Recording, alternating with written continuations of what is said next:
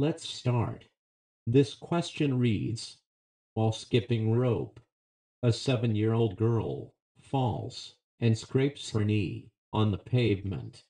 4 days later, she picks at a hard, reddish-brown raised formation at the site of the injury, which reveals soft, moist pink tissue, which is the predominant cell type found in this underlying tissue.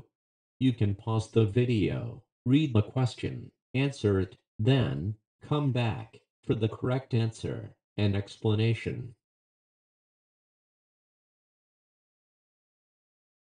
Okay, so the correct answer here is B. The girl checks her injury at the fourth day. Granulation tissue forms within 3 to 5 days after injury. It is characterized by proliferation of fibroblasts and new capillaries that will form the scaffolding for scar formation. On the other hand, epithelioid macrophages are large and squamous cell-like, found in chronic inflammation, such as in tuberculosis or sarcoidosis.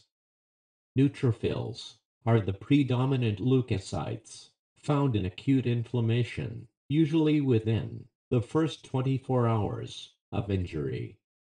Platelets create a plug at the site of bleeding, on which a fibrin clot forms a scab within the first few hours of injury.